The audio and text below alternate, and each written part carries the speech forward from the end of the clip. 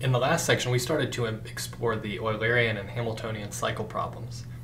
And we started to see Euler's reasoning that it looked like if you had an odd number of edges leaving a node, there was no way you could possibly use every edge exactly once and come back to where you started.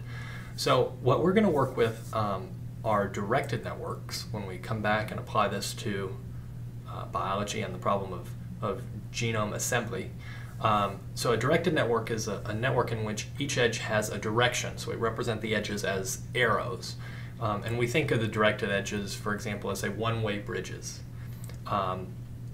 And so, for example, the network on the right is directed. And an Eulerian cycle in a directed network has to travel down all these bridges in the legal direction. So you could say, well, here's a sample network. Does that network have an Eulerian cycle? Is it possible to use every edge once and come back to where you started? And certainly no, right? If we look at the node on the right, you have one edge in and no way of getting out.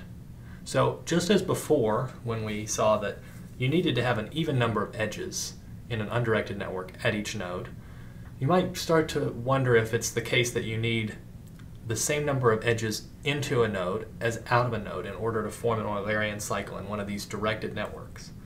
And so what we can do is we can go through every node, and this won't take too long to program a computer to do, and walk through the entire network and say how many nodes, how many edges are there coming into each node, and how many edges are there going out of each node.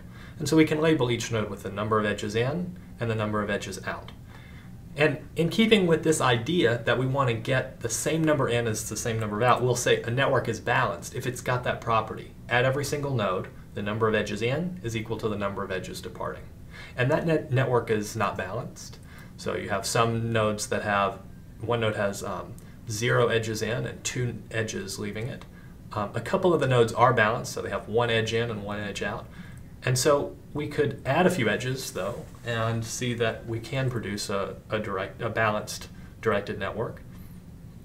And so what Euler showed, essentially, is that, or what we would say is Euler's theorem, is that a directed network is going to contain an Eulerian cycle precisely when that network is balanced. So at each node, the number in is equal to the number out, as well as connected. We can't possibly hit every edge if the network is in multiple different pieces. So the network on the left there is not connected. It's not possible to get from any node to any other node. So there's no way we could use every possible edge in that network without jumping across, and that's not allowed. So Euler's theorem states that as long as the network is connected and the network is balanced, so number in is equal to number out at every node, we'll be able to find an Eulerian cycle in that network.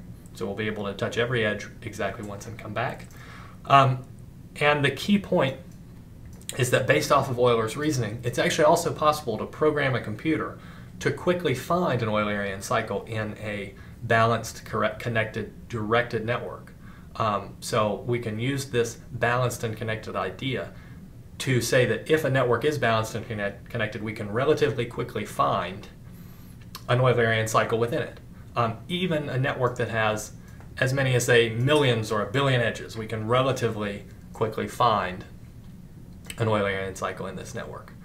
So we've seen that this problem is relatively straightforward to solve. You'll notice I didn't mention anything about the Hamiltonian cycle problem, and so now we're going to start moving back towards genome assembly.